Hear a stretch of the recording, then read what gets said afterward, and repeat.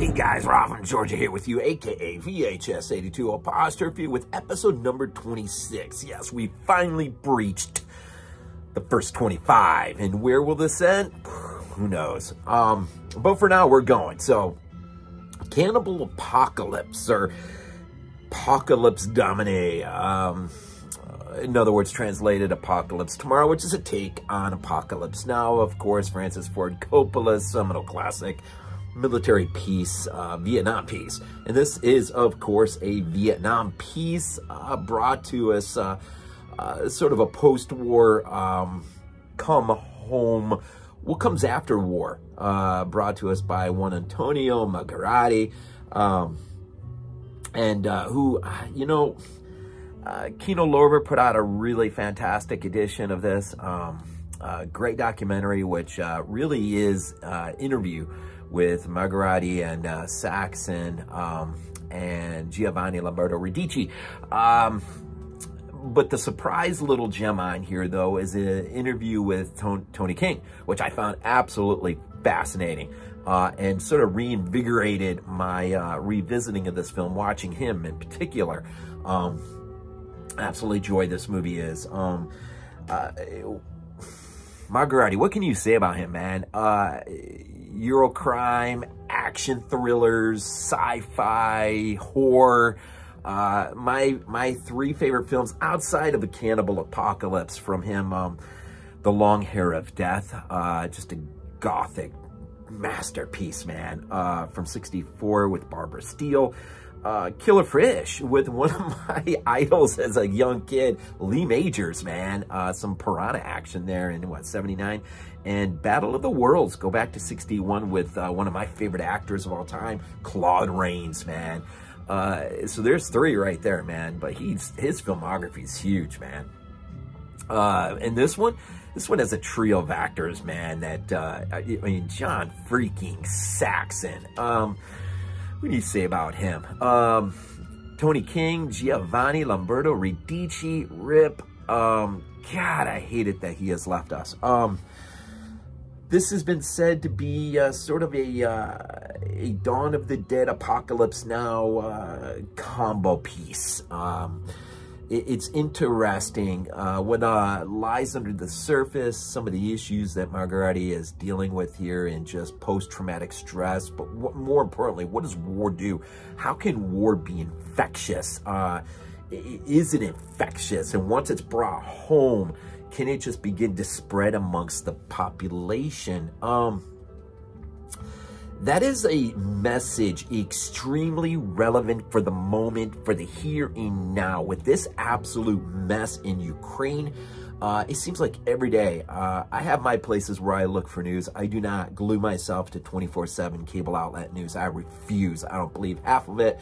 It's junk mostly. But these psychotics that just, I don't know, it's almost like they want another war. Big one. And so messages like this, compliments of Marguerite, are very timely and relevant, and ought to give us huge cause and to think about war. Just recently revisited with my son, one of my younger sons, James, watched Hacksaw Ridge the other night, and I was just overcome emotionally with the scene of his dad in the cemetery. And just his post-traumatic stress and how that impacted the family. And, of course, going back to trench warfare, World War I. And that, oh, golly.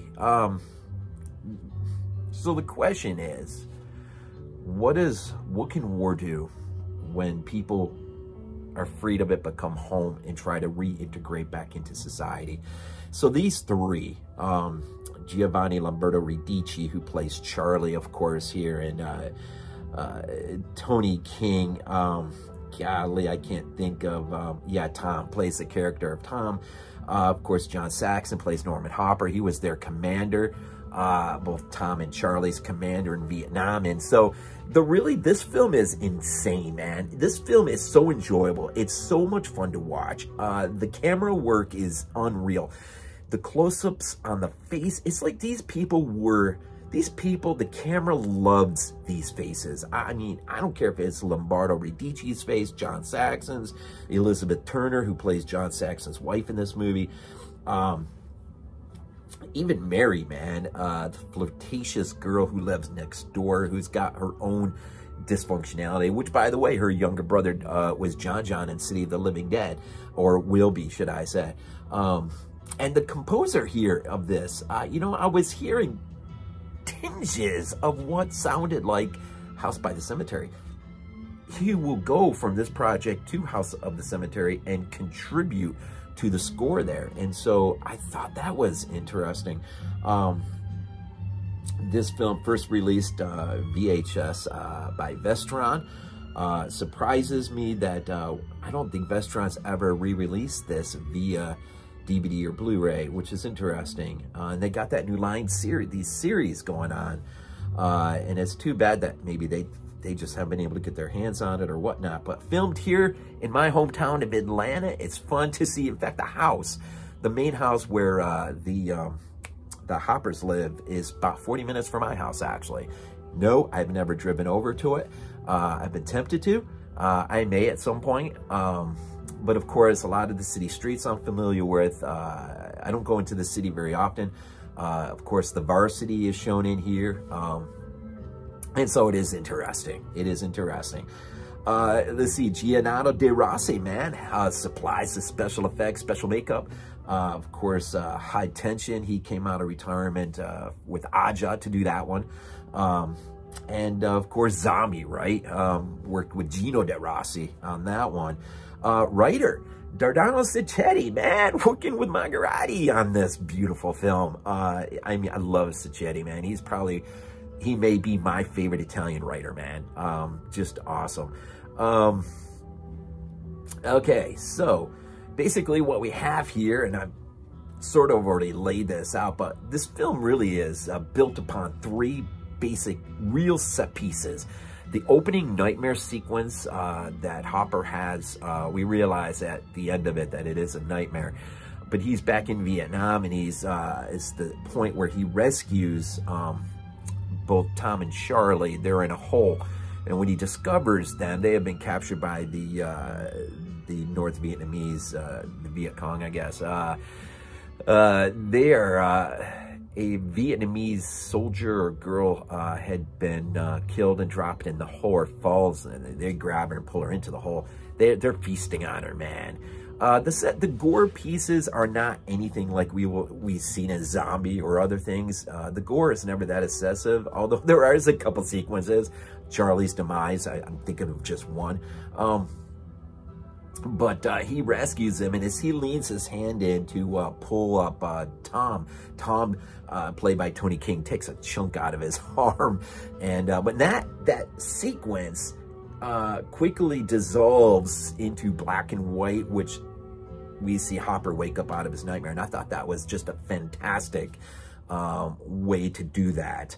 And so that leads in very quickly. We find out that Charlie is about to be released, although probably a little too early from the, I think they're in an insane asylum hospital.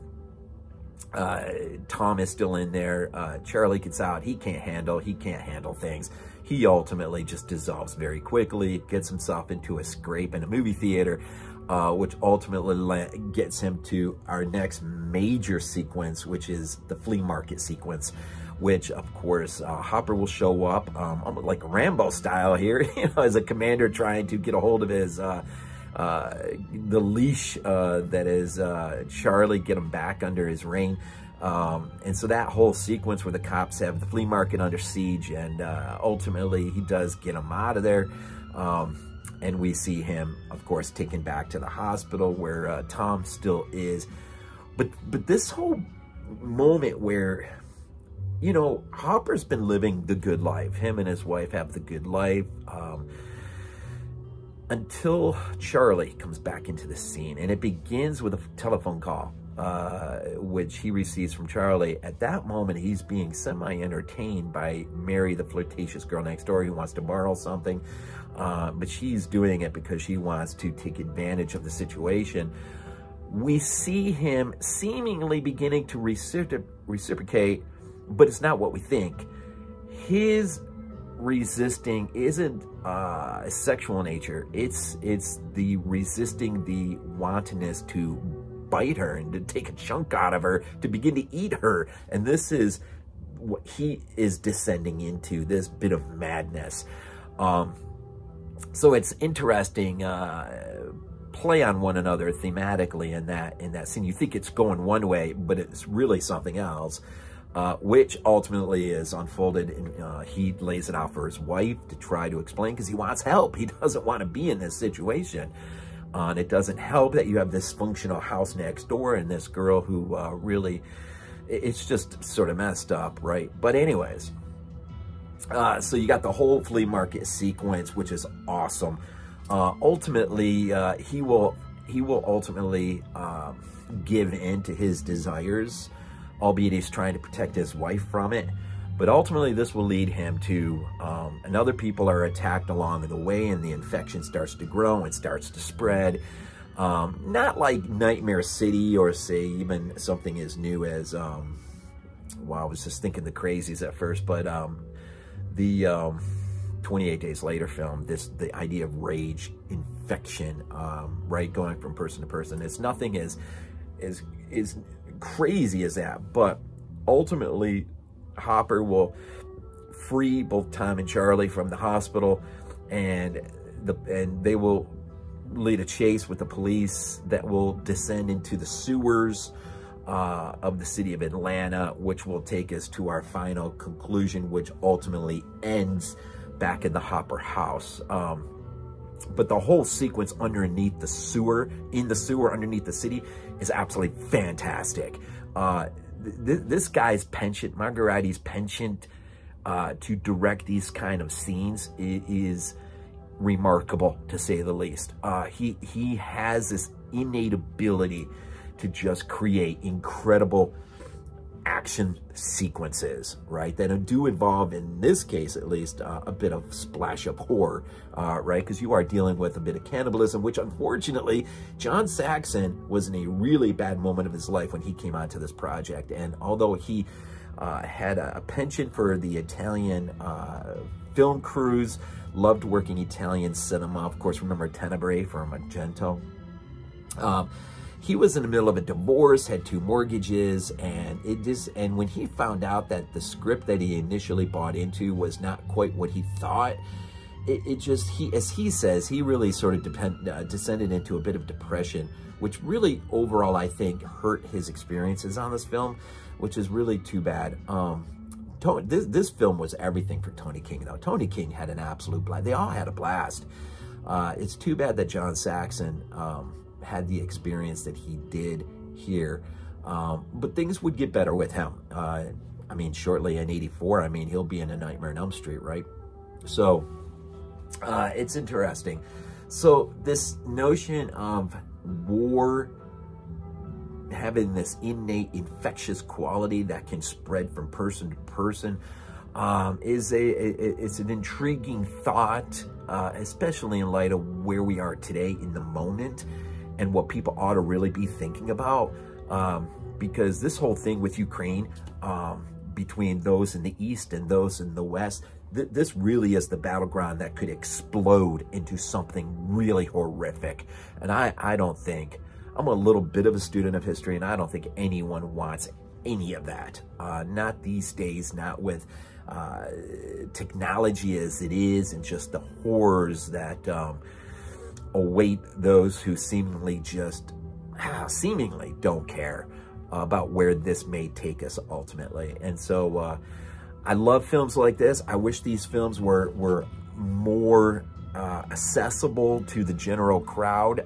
You gotta, I guess, have somewhat of a love for Italian cinema, but those of us who do are reminded by some of these things occasionally, depending on the film that we are looking at. And here, golly, what a movie, man. Cannibal Apocalypse, man.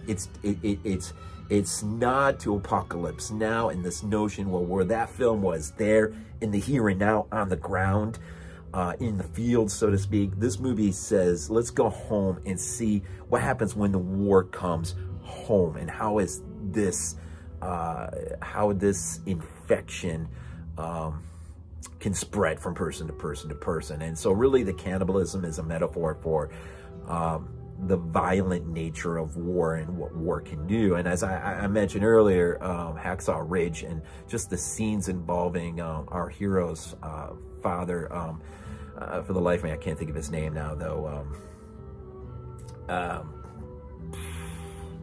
Matrix, Lord of the Rings. I mean, he's been in tons of things. But those of you who see the film, I mean, obviously know what I'm talking about. Yeah. And so there you go. I guess I'll wrap it up there. The Kino Lorber, again, this release is really fantastic release. It's got the inverse artwork, whatever. Look, a lot of great hands on this thing, man. From the composer, you know, down to Giannato De Rossi to Sacchetti's writing. Of course, here in my home of Atlanta, it's good stuff, man. Marguerite, man. When is Marguerite not good stuff? So anyways, there you go. Italy's Holocaust. Looking at films from 79 to 94. And in episode number 26, we find ourselves in the midst of some cannibal apocalypse. And we'll see where we go from here. Maybe some, I don't know, maybe some Nightmare City, or we'll just really do something different. Anyhow, as always, we end these things off with Go Bills.